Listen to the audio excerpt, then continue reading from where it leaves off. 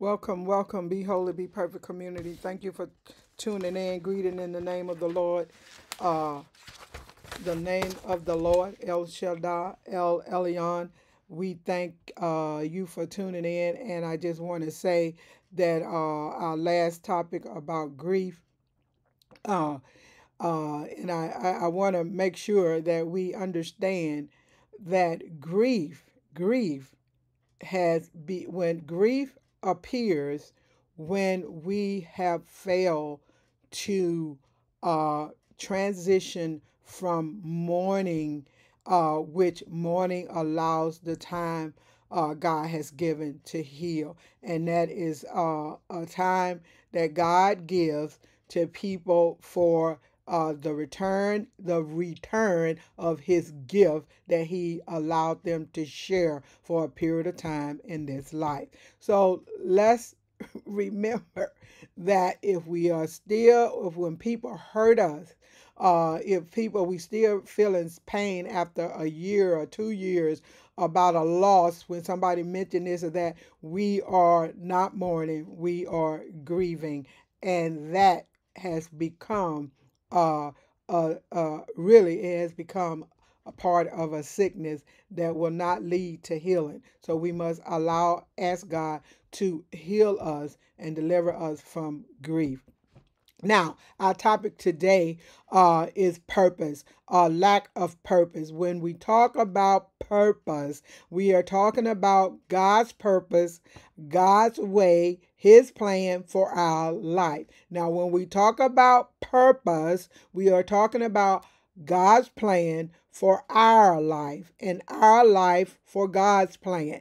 This is what we're talking about. Now, and when we suffer or we experience the effects of a broken world, of living in a broken world, we will ignore God's plan, or we will never learn what God's plan is, because what? We are living and we are engaged and entangled in what the world says that our plan should be and how we should live. And that sisters and brothers in the community of group of our holy community here, that is a wrong concept, and that can lead to why we are not receiving the covenant blessings from the Lord. Proverbs 4:25. Let your eyes look right on with fixed purpose, and let your gaze be straight before you. A fixed purpose. We must have a fixed purpose. It shouldn't be wavering, going back and forth. Today we are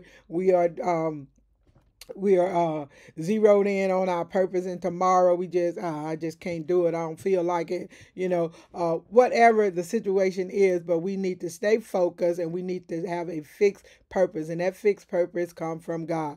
Isaiah 4:14 and 27. For the Lord of hosts has purpose, and who can annul it? See, the Lord has set a purpose for our lives, and no one, not even us, can annul it. And his hand is stretched out, and who can turn it back? Who can turn it back? We decide if we are going to live the life of purpose in God, under the rule and government of God. That is our decision. And when we turn aside to our own insight and understanding, we turn away from the purpose of God. We will never understand, and we will never grasp the purpose of God for our life. And this is why we must see the Word of God as a whole pattern, as a whole of instructions for our life. We can't just take certain scriptures and apply them, and the other ones we put in a meat grinder and say we don't need them. No, we must accept the whole Word of God. And so we must look and keep our eyes on God's fixed purpose for our life, and our life must be the purpose of God. Mark 7:23. Mark 7:23. All these evil purposes and desires come from within, and they make the man unclean and render him unholy. What makes a man or a woman unholy? His evil purposes and his evil desires. Now, what are evil desires and what are purposes? These are things that what we put above, we exalt above God's purpose. And so we want to play these mind games with God and think that we want to do what we want to do, when we want to do it, how we want to do it. And then when it fails, like God say is going to fail, then we want to run to him and want him to bail us out like he's bailing us out of jail. It don't work that way. He's telling us all these purposes and desires that are apart from God's purpose and desires for our life will make a man unclean and render him unholy. And what happens when we are rendered unholy? We become defiled. And then what do we need to do? We need to repent. Acts 3:19. So he say what? So repent. Change your mind and your purpose. See, we can't just say we repent and we do not change our mind and our purpose, where our mind and our purpose is what? It is fixed on the purpose of God. It is fixed on God's purposes for our lives. And he is saying, turn around from these evil desires, turn around from these purposes and desires that are going against God. Turn around and then turn to God, that your sins may be erased, blotted out, wiped clean.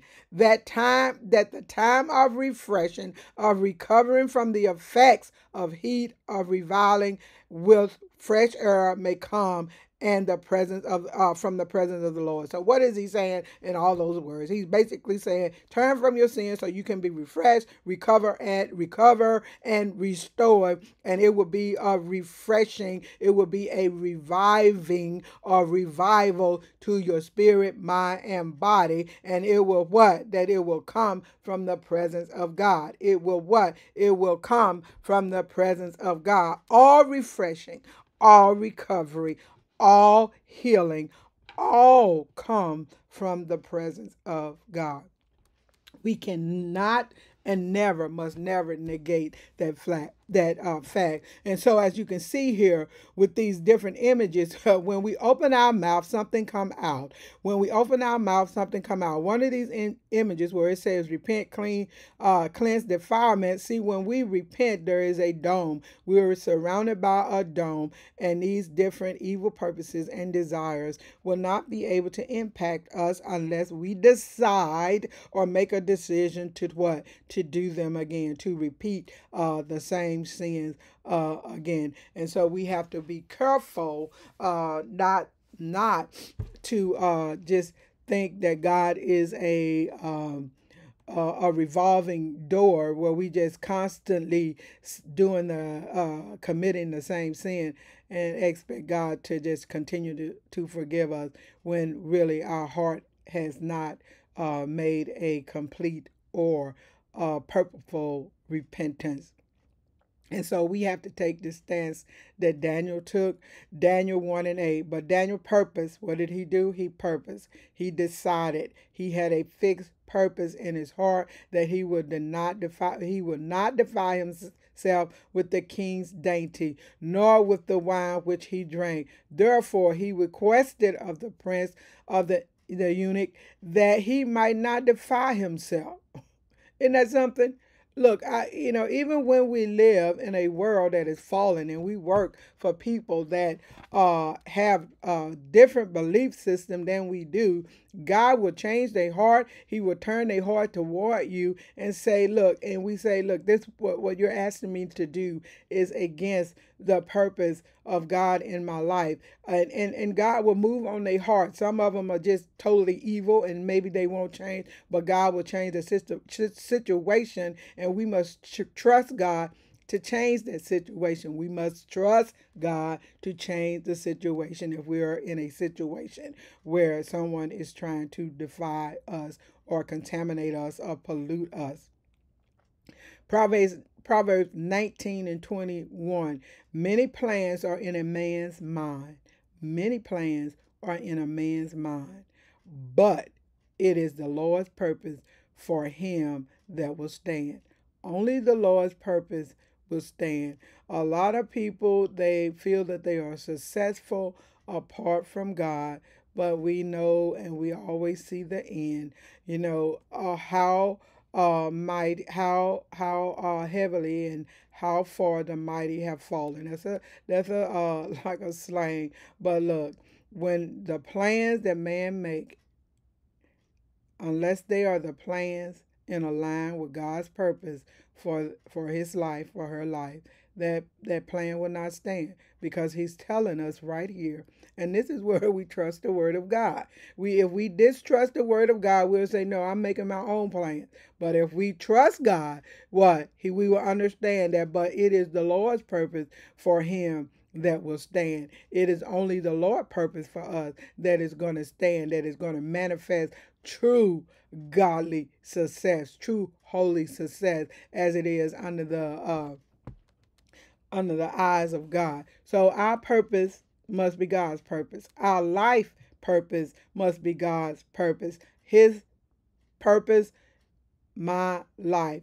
My life, his purpose. So we have to allow God to rule and govern our lives. I know that is like a broken record, but if we don't get that in our system, spirit, mind, and body, we will just, we will ignore it. We will ignore it, just like we ignore sometimes how wonderful it is for the sun to rise and the Lord give us sun, and how wonderful it is to have water to drink. We'll just take that for granted, and we shouldn't take things for granted. So when we have a lack of purpose, a lack of God's purpose, then that purpose will not stand. We will always have different trials and different difficulties. And that is not to say that we will not have difficult serving the Lord. We will, because we live in a fallen and broken world. And I want to say to you, be holy, be perfect community. Stand firm in the fixed purpose of God for your life. May the Lord bless you. May the Lord